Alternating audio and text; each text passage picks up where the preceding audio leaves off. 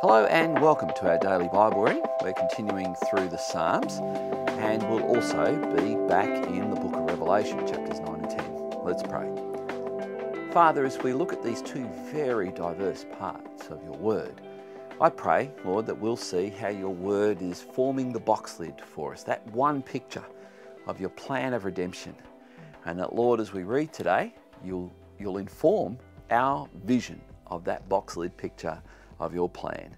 In Jesus' name, amen. All right, this is Psalm 131, a song of ascents of David. O Lord, my heart is not lifted up, my eyes are not raised too high. I do not occupy myself with things too great and too marvelous for me, but I have calmed and quieted my soul like a weaned child with its mother. Like a weaned child is my soul within me. O Israel, hope in the Lord from this time forth and forevermore. Beautiful Psalm of Ascent. And as we've said, the Psalms of Ascent are when the worshippers back in ancient Israel would go up to the temple. They're ascending up the hill, up to the temple. Right, this is Revelation chapters 9 and 10. And the fifth angel blew his trumpet, and I saw a star fallen from heaven to earth. And he was given the key to the shaft of the bottomless pit. He opened the shaft of the bottomless pit, and from the shaft rose smoke, like the smoke of a great furnace. And the sun and the air were darkened with the smoke from the shaft. Then from the smoke came locusts on the earth, and they were given power like the power of scorpions of the earth. They were told not to harm the grass of the earth, or any green plant, or any tree, but only those people who do not have the seal of God on their foreheads. They were allowed to torment them for 5 months, but not to kill them. And their torment was like the torment of a scorpion when it stings someone. And in those days, people will seek death and will not find it. They will long to die, but death will flee from them. In appearance, the locusts were like horses prepared for battle. On their heads were what looked like crowns of gold. Their faces were like human faces, their hair like women's hair, and their teeth like lions' teeth. They had breastplates like the breastplates of iron, and the noise of their wings was like the noise of many chariots, with horses rushing into battle. They have tails and stings like scorpions, and their power to hurt people for 5 months is in their tails. They have, as king over them, the angel of the bottomless pit. His name in Hebrew is Abaddon, and in Greek he is called Apollyon. The first woe has passed. Behold, 2 woes are still to come. Then the 6th angel blew his trumpet, and I heard a voice from the 4 horns of the golden altar before God, saying to the 6th angel who had the trumpet, Release the 4 angels who are bound at the great river Euphrates. So the 4 angels who had been prepared for the hour, the day, the month, and the year were released to kill 1/3 of mankind. The number of mounted troops was twice 10,000 times 10,000. I heard their number. And this is how I saw the horses in my vision, and those who rode them. They wore breastplates, the colour of fire and of sapphire and of sulphur, and the heads of the horses were like lions' heads, and fire and smoke and sulphur came out of their mouths. By these 3 plagues 1/3 of mankind was killed, by the fire and smoke and sulphur coming out of their mouths. For the power of the horses is in their mouths and in their tails, for their tails are like serpents with heads, and by means of them they wound. The rest of mankind who were not killed by these plagues did not repent of the works of their hands, nor give up worshipping demons and idols of gold and silver and bronze and stone and wood, which cannot see or hear or walk, nor did they repent of their murders or their sorceries or their sexual immorality or their thefts. Now this is going to sound pretty apocalyptic, literally. This is where the word apocalyptic comes from. It comes from this book. Apocalyptic meaning that it sounds like the end of the world. It sounds like it's being described in very poetic language, and indeed it is. It is being described in poetic language, but it's not the end of the world. But it was the end of something. And it was bringing about the end of the Old Covenant, the end of that dispensation, if you will, where it was the Old Covenant focused on the temple, the priesthood, the ceremonies, and the sacrifices. We've already read in Isaiah the prophet that he accused the people of Israel, the people of Judah, of the things that we've just read here: sorceries, immorality, and especially idolatry. And when it talks about killing a third of mankind, again, we're looking at perspective.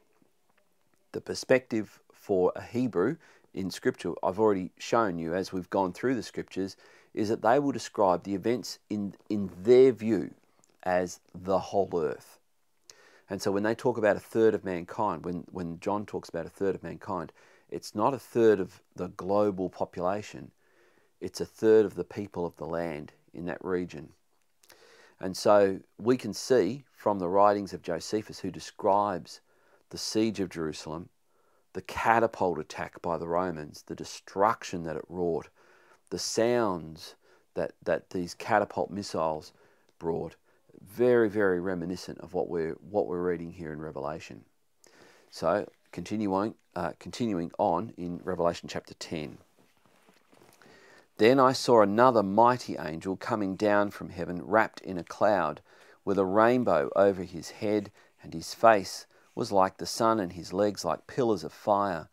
He had a little scroll open in his hand, and he set his right foot on the sea, and his left foot on the land, and called out with a loud voice like a lion roaring. And when the 7 thunders had sounded, I was about to write, but I heard a voice from heaven saying, "Seal up what the 7 thunders have said, and do not write it down."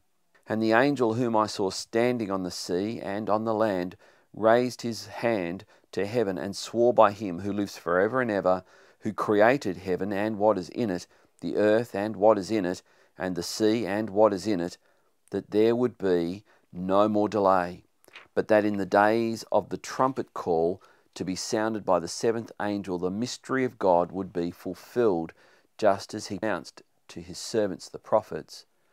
Then the voice that I had heard from heaven spoke to me again, saying, "Go, take the scroll that is open in the hand of the angel who was standing on the sea and on the land." So I went to the angel and told him to give me the little scroll. And he said to me, "Take and eat it. It will make your stomach bitter, but in your mouth it will be sweet as honey." And I took the little scroll from the hand of the angel and ate it.